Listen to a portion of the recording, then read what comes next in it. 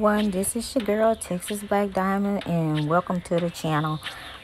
Like I've been saying, it's never a dull moment in the this circus of mess that is going on here, and we can't do nothing but say hard prayers for Robert right now, because everything that we're looking at is a mess. Everything is a mess. And I just started peeping game when I looked up the information for Don Russell. And of course, they're trying to add it to the case and bring it to Judge Dunley's attention. And I feel like with that, I think that gave her the go ahead and the push to, just mute the defense team from learning who these potential jurors are. And to me, I'm like, it's wrong on all levels. For the simple fact, my question is, okay, why are you guys doing this? Is it you're trying to place people in, and do this a dirty way? And everything, that I've been looking at has been just pure dirty. Just dirt. And so I just wanted to try to throw up something real quick. I'm just getting off work and just looking at all this stuff, and it's a hot mess. So I'll let you hear the letter that they wrote to re-sign judge for Don Russell. And then we'll talk about motion in limine.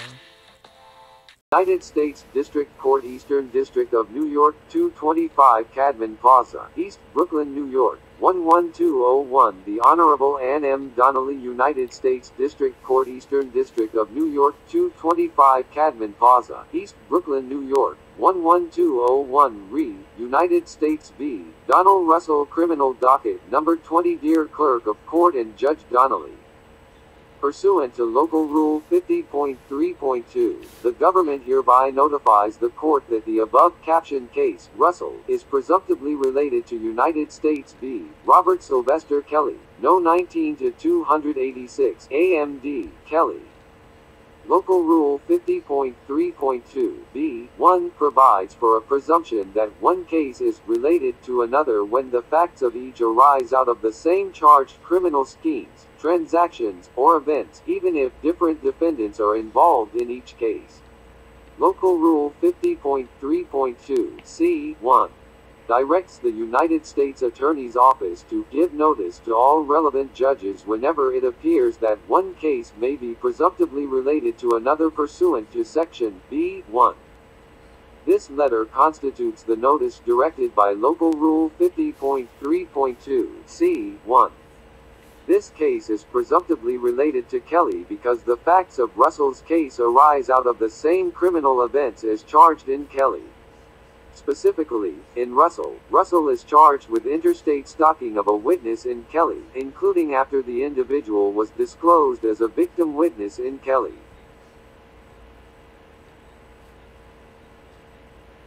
2. While Kelly is not currently charged with interstate stalking of the witness, the government expects that, at Kelly's trial, the government will present evidence regarding Kelly's knowledge of and involvement in Russell's conduct underlying the interstate stalking charge as evidence regarding the racketeering enterprise charged in Kelly.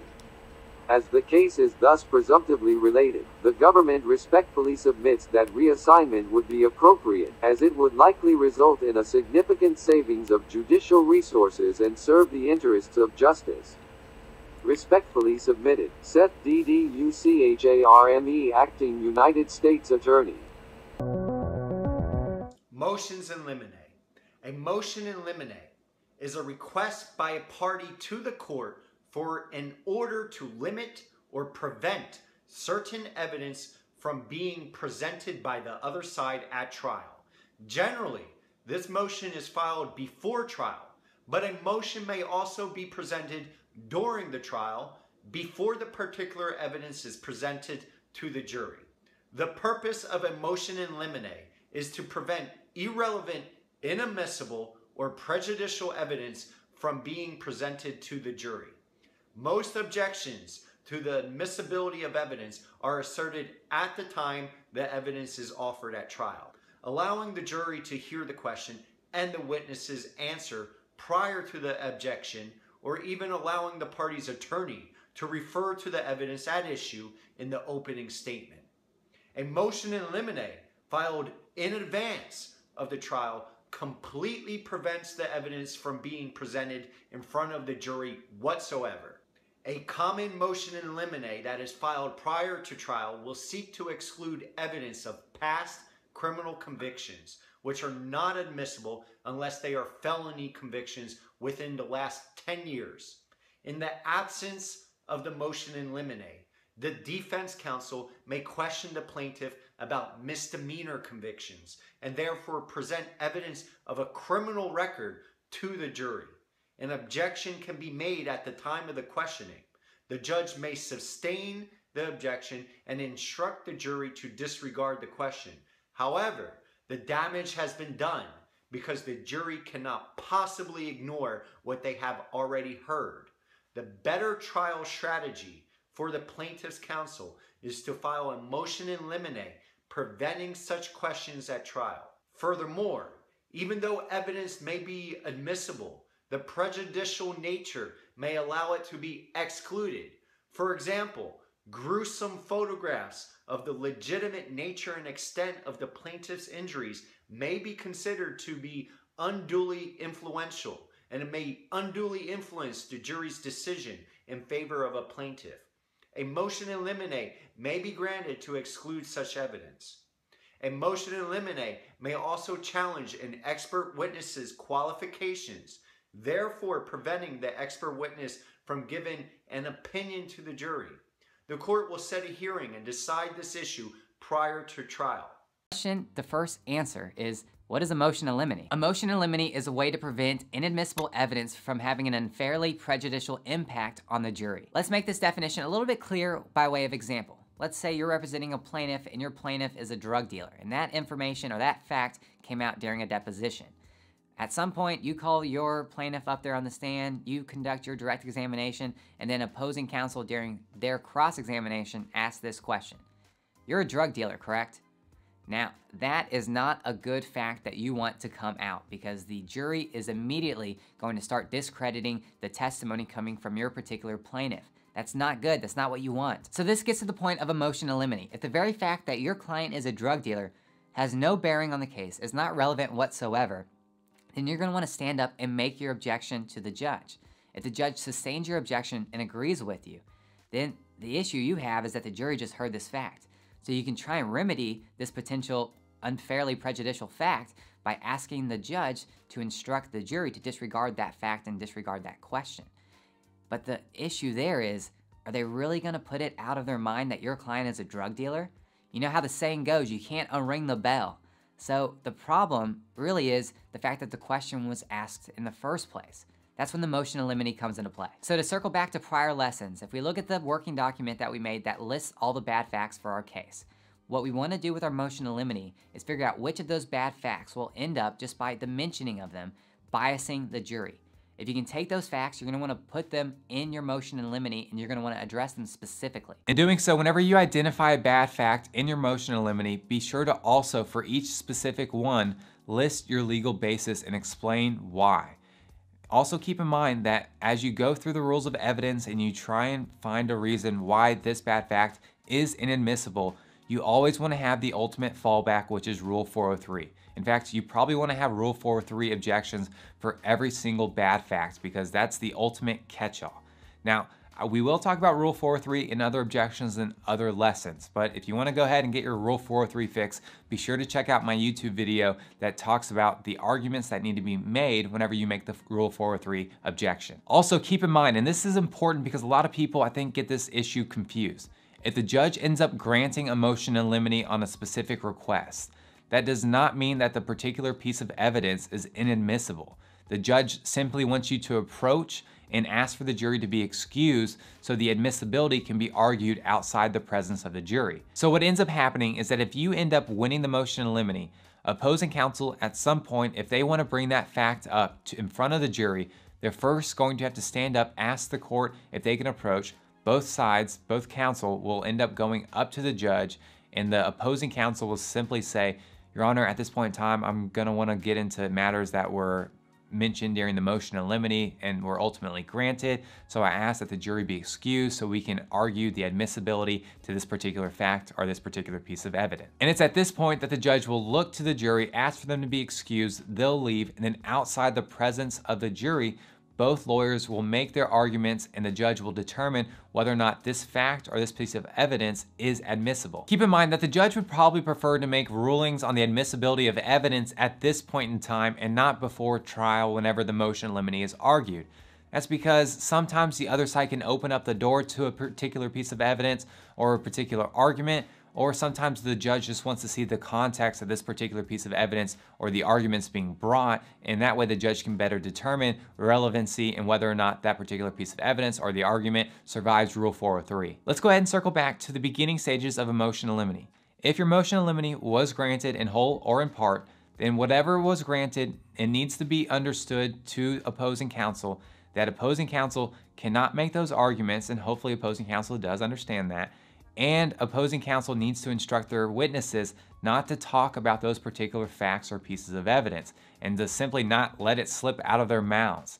That is something that's going to be very, very important. Hopefully opposing counsel understands that and can make those instructions to their own witnesses, but you want to make sure it's very, very clear to them, and you want to make those instructions potentially clear on the record. That way, if something does slip out, you know that opposing counsel was well aware of the instruction by the court to approach the bench and have the judge make the determination on the admissibility of the particular piece of unfairly prejudicial evidence outside the presence of the jury. Keep in mind, this is a two-way street, so if the other side ends up having issues granted in their motion in limine, be sure not to mention those and also instruct your witnesses not to let it slip whenever they're testifying. Now, in the event if the other side ends up violating the motion in limine, this is a big deal. You're gonna be kind of at a crossroads and you're gonna have to make a judgment call on how to handle this situation. On one hand, you can be super fired up and charged up, and you can stand up and throw the chair back and get real angry and explain to the judge in open court in front of the jury what just happened. On the other hand, you can be calm, cool, and collected about it. I typically lean in favor of being calm, cool, and collected, and here's why. If a bad fact comes out in violation of a motion in limine, and if you stand up and you're fired up, you're gonna do two things. One, you're gonna wake the jury up, and two, you're basically gonna be telling the jury indirectly by your own actions that this bad fact is true, and that's why you're being so defensive. On the other hand, if you take a much more chill approach, you may be able to alleviate that concern by simply cutting off the testimony or cutting off the question by standing up immediately, quickly, but really calmly, and asking to approach the bench. And then asking, as soon as you do approach the bench, for the jury to be excused. That tells the jury, okay, something just happened, but I wasn't really paying attention to what it was. I didn't really have time to really play catch up in that moment. By the time it happened, they were already being asked to be excused. Well, if you're calm about it, they may also think, yeah, this is maybe a false statement, or maybe this is true. I don't know. And then whenever they come back, if you end up winning on that particular issue, if the judge gives them that instruction, they may say, okay, clearly this wasn't an actual true fact, or clearly this isn't an issue because the judge just instructed me not to consider it. At the same time, it's hard to unring that bell. So if the other side does violate the motion in limine, you're gonna have to make another judgment call of whether or not you wanna ask for a mistrial. Now, when it comes to a mistrial, this is kind of your last resort, because if you're killing it in the courtroom, if you have a great jury, then maybe you just wanna continue on, because with the mistrial, you're gonna have to start over. You're gonna have to get another trial setting, you're gonna have to go through these hoops again, and you're gonna have to hope that you get either a good jury or a better jury. Now, there's always the situation where maybe you just have a bad jury in the next case. And that's a risk you're gonna have to take if you end up asking for the mistrial and it ends up getting granted. But keep in mind, just because you're asking for the mistrial, the judge may not grant that particular mistrial. And then you're gonna also have to make the judgment call of, okay, do I wanna ask for the mistrial and preserve this objection on the record? If you don't ask for the mistrial, you may end up waiving whether or not you should have been granted the mistrial if you end up losing. This really complicates things, and the judge should not be happy with opposing counsel for violating the motion in limine, but you're gonna have to make judgment calls all around, and you may just wanna ask for a quick recess so you can talk to your client, explain the scenario to your particular client, and figure out what your client is wanting to do. Putting aside the most extreme situation, let's go ahead and take a few seconds to go back to the beginning stages of a motion in limine to talk about two things. First, after both sides have exchanged their motions in limine before the hearing, it's worth seeing what y'all can agree on when it comes to agreeing to approach on certain matters. Keep in mind, by agreeing to the other side's motion in limine in whole or in part, you're not saying that those particular pieces of evidence are inadmissible. Instead, you're just agreeing to approach the bench and to ultimately argue those facts or those pieces of evidence outside the presence of the jury. Now, the second thing I do want to touch on is make sure that your motion in limine is trim and as short as possible. You don't want to go to the judge with, I don't know, 200 bad facts and the judge get the impression that your client doesn't have a good case. I looked up the motion in limine to see who has been filing these motions in limine, and it's been the prosecutors. So I'm like, what y'all have up y'all sleeves on this seal motion in limine? So this last one has been sealed, and I'm like, what do they have up their sleeves? They are trying so hard and making it so hard for his defense team. They're even if they bring in, professionals and stuff to do analysis and breakdowns and things like that, we don't know if they might try to, shut that down. I mean, we just don't know.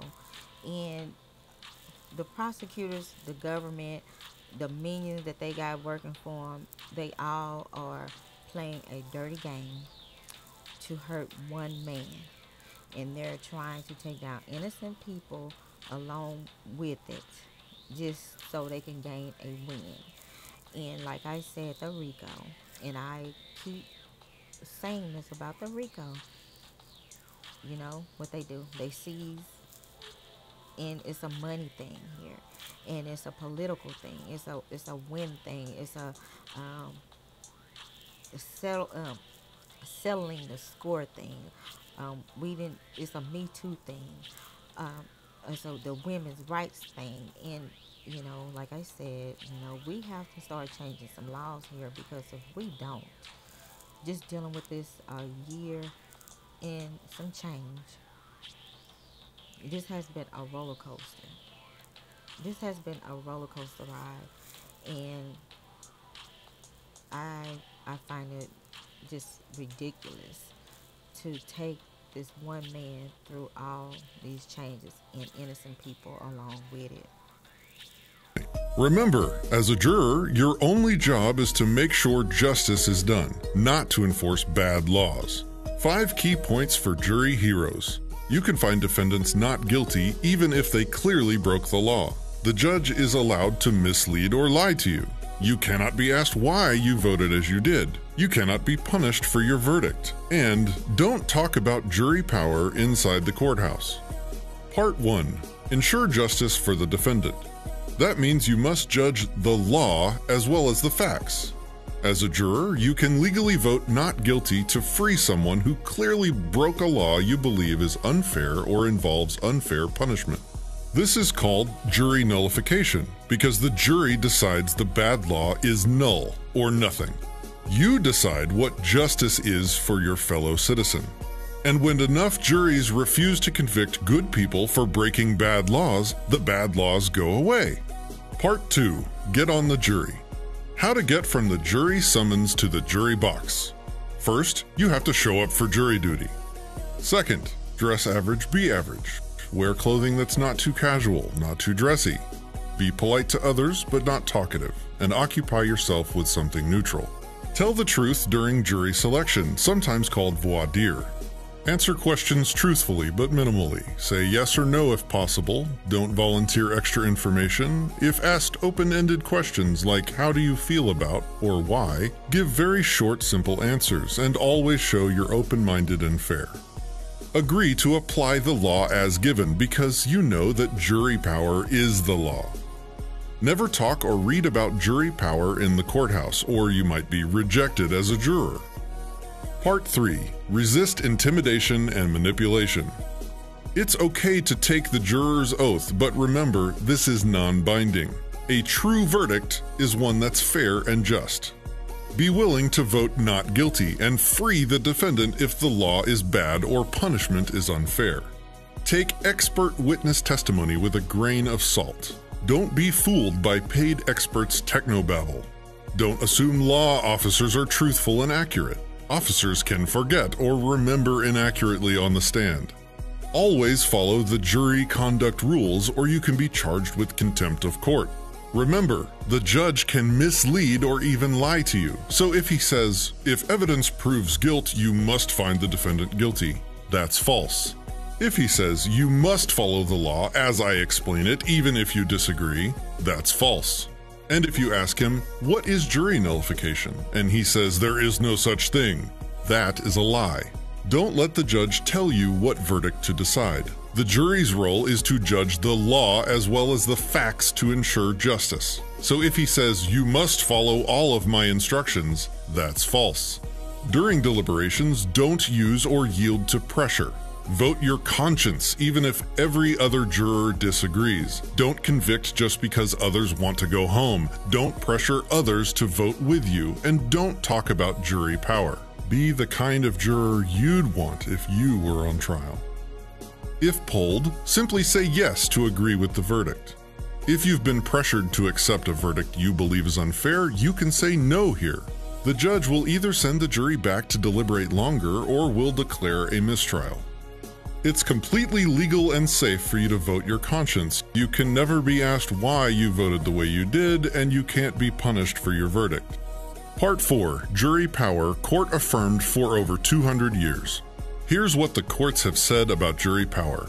The jury has a right to determine the law as well as the fact in controversy. A right of jury trial is granted to criminal defendants in order to prevent oppression by the government. The pages of history shine on instances of the jury's exercise of its prerogative to disregard evidence and instructions of the judge. Jurors have amazing power. More than police, lawyers, judges, state legislators, more than Congress, and even more than the president. But most courts won't tell you about your power. In fact, they'll punish any attorney that tries to tell you about your power in the courtroom, and they'll dismiss any juror who tells others about jury power, even though it's been legal for over 200 years. So it's up to all of us to spread the word. But how? Educate everybody you know. Give out literature. Participate in outreach events. Share videos and articles online. Encourage everyone to show up for jury duty. Lead by example. And share news of juries setting good people free. Remember, your only job as a juror is to ensure justice, not to enforce bad laws. You must judge the law as well as the facts. You never have to say why you voted as you did, and you can't be punished for your verdict. We can just hope that you have 12 people selected with morals, values, and respect for human life, and knowing and honoring the right to a fair trial and to hear both sides, because there's only been one side of the story, as we know. Even with the people that's trying to come in and, give their opinions or give information and facts and, pointing out the lies from the truth to try to help Robert Sylvester Kelly, it has been unfair.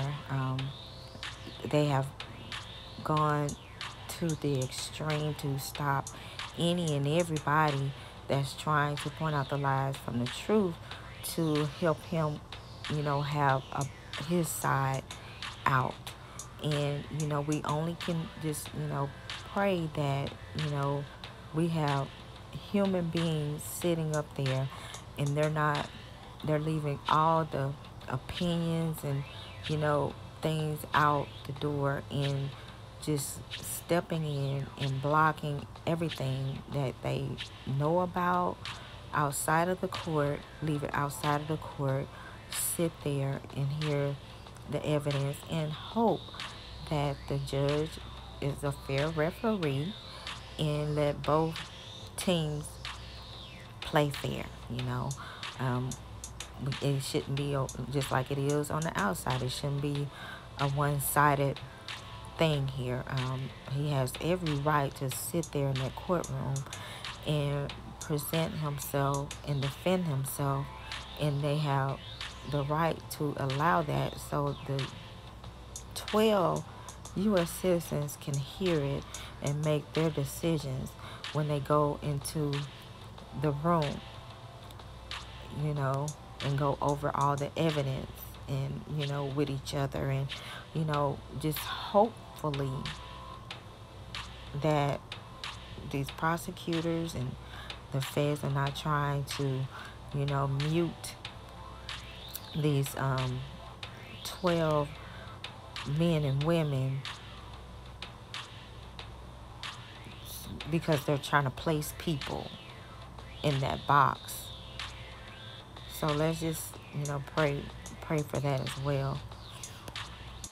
Google shared search data with feds investigating R.Kelly victim intimidation case. Published by Newsbreak. Google disclosed the IP addresses of anyone who searched for an arson victim's address to the federal agents, which investigators used to pinpoint the device used by the alleged perpetrator, according to court documents unsealed earlier in the week, highlighting another instance of Google submitting to a so-called keyword warrant. Next. Related.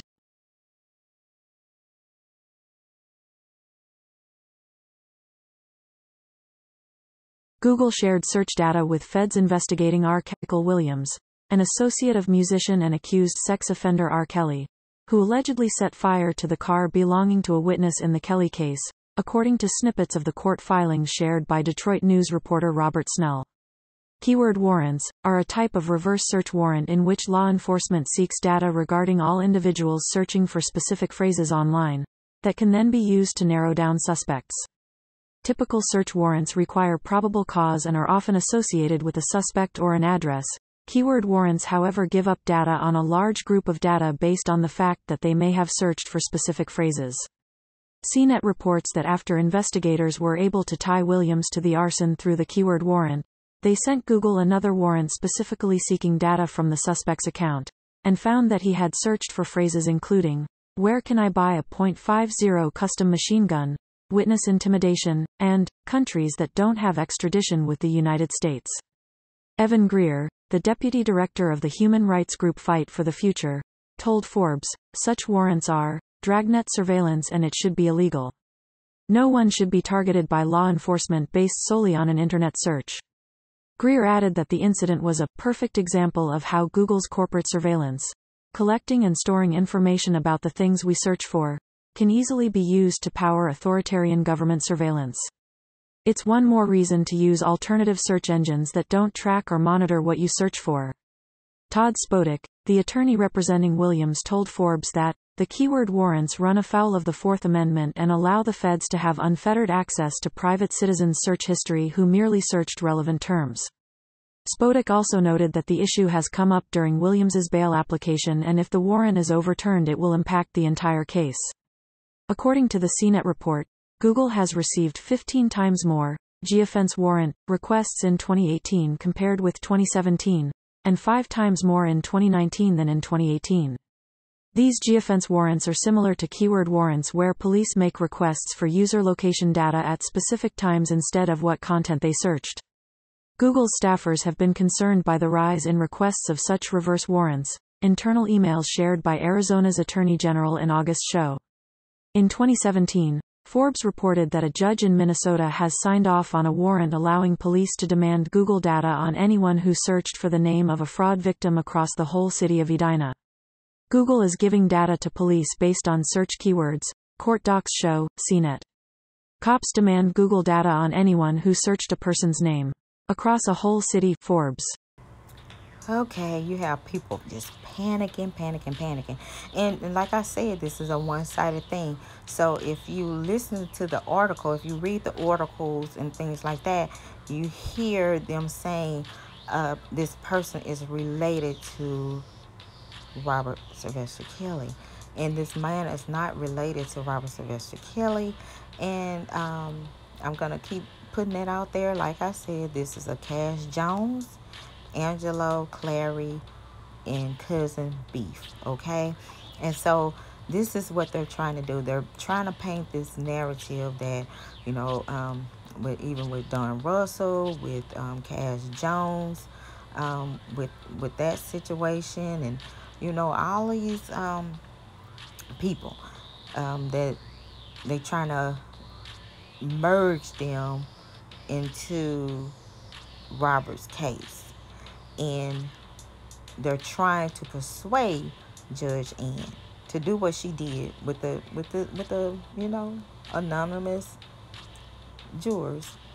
And so I'm like, wow. But this is nothing new. You have the FBI, you have you know, the feds and stuff, you know, always, you know, getting warrants for, you know, Google searches. You have them, you know, getting warrants for like phone records and social media, you know, deals and stuff like that. That's nothing new. Um, like I said, a lot of people that has gotten involved in doing their research um, in this case, they see what a lot of people see. They see a lot of, you know, lies, a lot of fabrication, inconsistencies. Everybody, you know, switching their stories, and they started getting interested in it.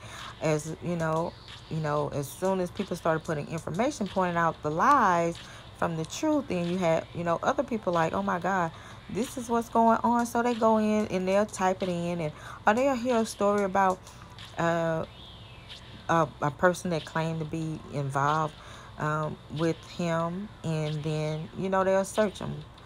And so if these are Jane Does, and you guys didn't put that information out there, you prosecutors are not giving it to the defense team, how could you say, and why would you say that people are out here intimidating witnesses? And once again, this is a Cash Jones, Angelo Clary, and cousin beef. Nothing to do with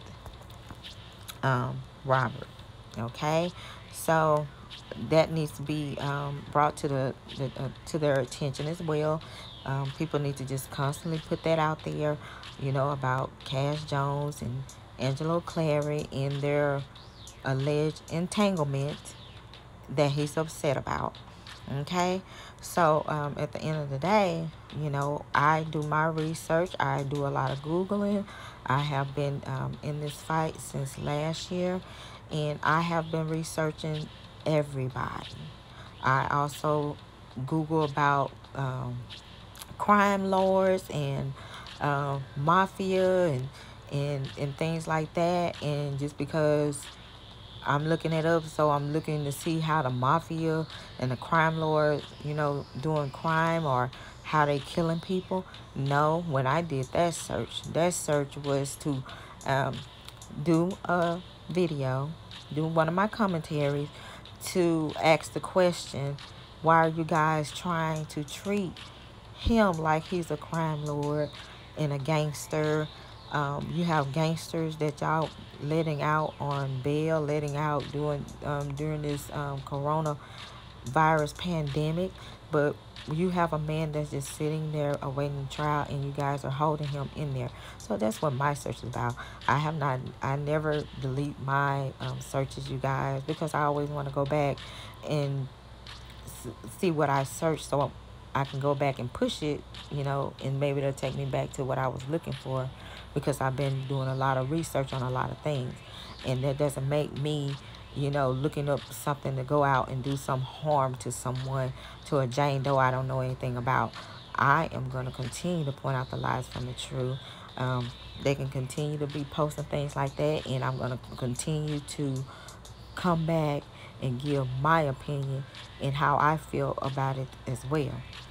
So I'm going to continue to fight this fight. And the reason I became one of Robert's lawyers is because there are three sides to every story. I do believe that the law needs to be followed, both on the prosecutor's side and on the defense. I'm not here to ask anybody, nor have I ever asked anybody to have sympathy for him. This isn't about having sympathy. This is about a man who is being accused of several things. Granted, none of them are good things that anyone would ever want to be sitting in his chair for. But it is astounding how many people have already judged him. So that's what's so fascinating too, is I believe that this case is absolutely setting precedents. In the United States, the wheels turn based on precedent. And unfortunately for Robert, he is the guinea pig of precedents when it comes to the hashtag #MeToo movement. Thanks everybody for tuning in. Don't forget to continue to write inspirational letters to Robert, and you guys have a great one.